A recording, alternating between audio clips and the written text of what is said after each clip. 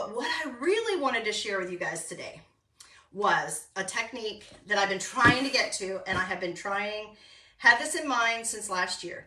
And I've been saving things. You know how I've talked to you guys about, I have a whole bag, and my movers probably thought, what in the world? I have a whole bag of cardboard that I've saved. I do use them on crafting projects, but one of the main reasons I was saving it was for what I'm getting ready to show you. So here's just a basic piece of cardboard. And you might be saying, what's this? Well, this is how I decided to organize my ribbon, because I was having trouble with it.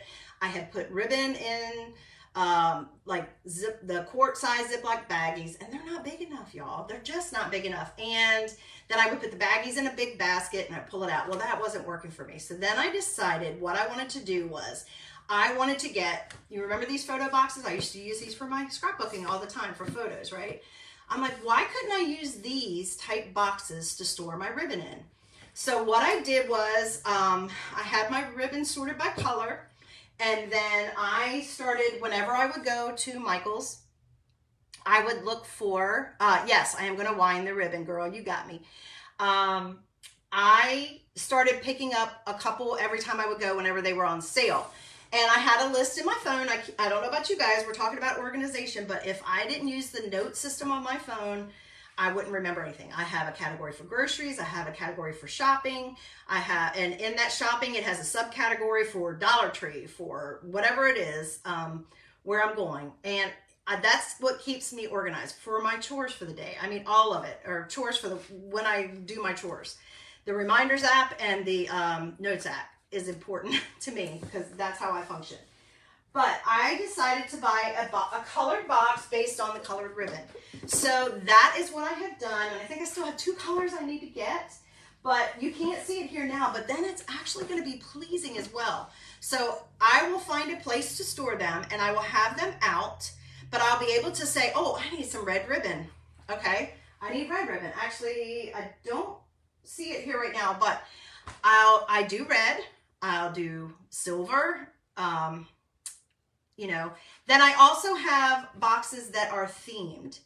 So I'm trying to do it like, you know, black, blue, red, green, blah, blah, blah. But I'm also doing ones that are, yes, they each get their own, because I'm a color girl anyway. So I want color in this room. That just helps me see it, access it quickly, and hopefully get it all in the box. So that's what the challenge is the getting it all in a box. So for this particular box, I had something came in this. That's obviously a very small box. This is the typical size of a photo box. This was a smaller box. I don't know what I got in it. Well, guess what it became? I just used some of those cute little stickers I had. I think we did this on the Leprechaun box last year for my grandson. Used some of these stickers and I put it on there. And so now, obviously, I don't have much in here. I know I have more than this, y'all. I can put things that I consider specifically St. Patrick's Day. So I actually have a couple little wood cutouts, and then I have some other things. And then ribbon, looks like Dollar Tree ribbon. So you get them on the spools like this, right? So I have done this for Valentine's. I've done it for St. Patrick's. I've done it for summer. I've done it for spring, Thanksgiving, those fall, not Thanksgiving, fall, Halloween. So I have boxes for each of those specifically. So that's how I'm doing my ribbon. But you're going to be saying, hey, Susan, like this one, I couldn't find an all blue one, and I had this one from old. If I find an all blue one, I will. Look how jam-packed it is. That tells me I can't buy any more blue ribbon. Well, that's probably not going to happen. But that's my blue ribbon because I already had this box. And I might use this as a photo box one day, but that's what I had. It wasn't being used. You need to be able to store more than that in there because they come on those big, huge things, right? So I figured a way for me, I'm a visual, like I said, I want to be able to see it. I want it to look nice in my space. I don't want it to just look junky. But I also need to be able to fit a lot in there because I'm not like a huge ribbon person, but if I see a pretty one, I'm going to buy it because I might need it for something.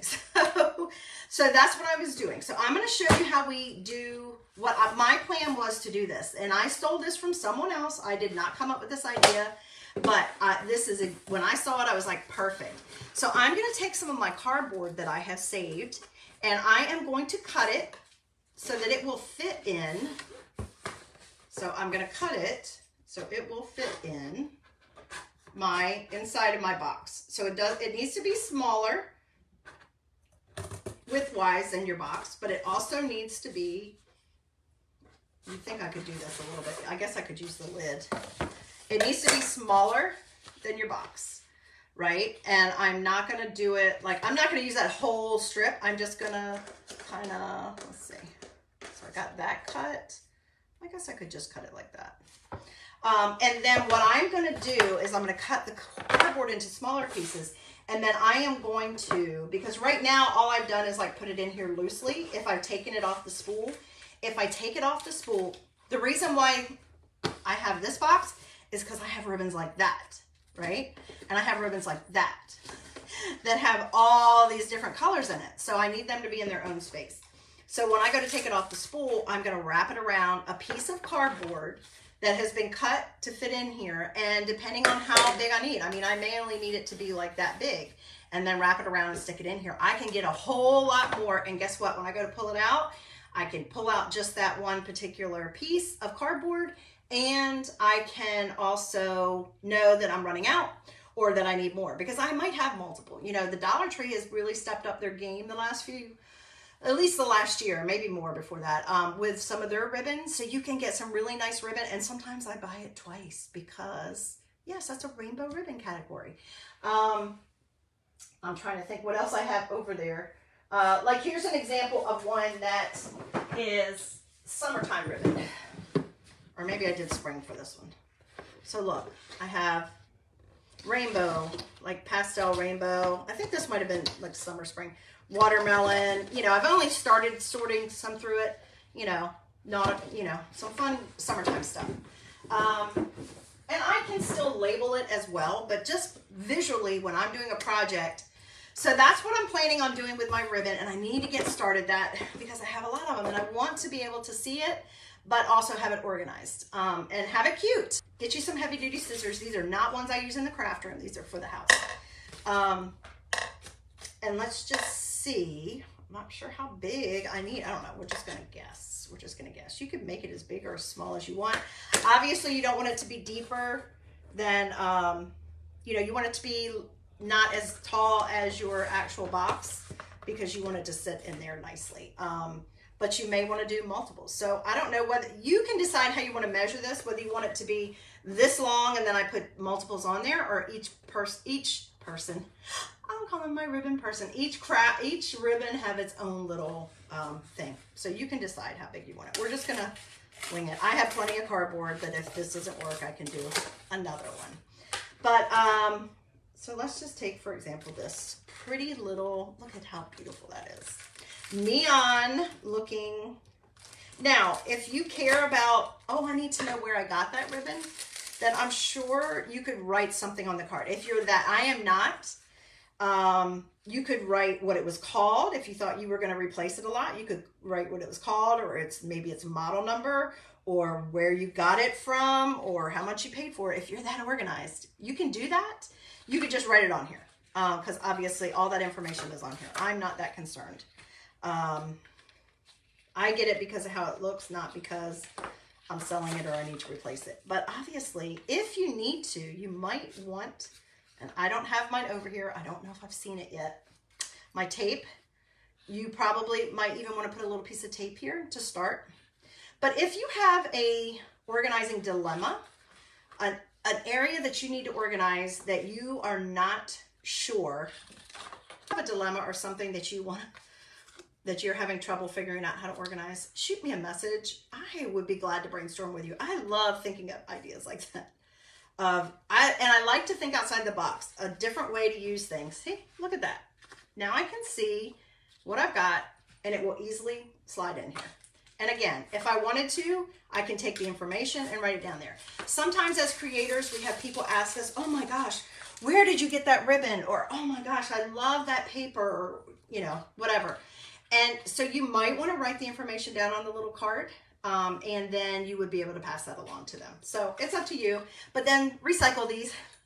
I'm not going to keep them. I will tell you that. I do not keep these unless you have a cool craft project that you know you need it for. But if you have a cool craft project for it, save it and use it for that. But if not, recycle. Just recycle. So see how easy that was? Look at that, guys. Look at that. Now I have extra room, so if I need to buy more, I can, or I could just write on there. But do you see how much more room I'm going to have? So with a lot of them, when I bought the boxes and I was putting the colored in there, pulling it out of my bags that were overflowing because these spools fit even worse in the bags, I just will take it off the spool and I would just recycle all of those spools, and I just threw the yarn, or I say yarn, this obviously is ribbon. I have a whole nother thing of yarn over there. That's just a whole nother story. I'm not even getting into yarn. I doubt I will ever do this for yarn because my yarn spools are way too big. So I just have a big basket that I just keep shoving them in. So anyway, isn't this a cool idea, you guys? So easy, so fun. But yeah, we can kill two birds with one stone. We're recycling, using something we already have on hand, and making things more accessible and visual. So it is very satisfying, and it seems time consuming as you set up your systems, but it's setting up the systems, I believe, that is the biggest challenge, and then getting started. And then just take those bite-sized pizzas.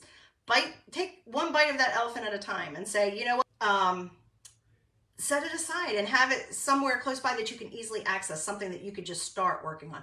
Just start. That's the hard thing. I hope you've liked these organizing tips. Thanks for letting me come into your world today and share my ideas with you. Until I see you next time, guys, be safe, be healthy, and be blessed. Bye, guys.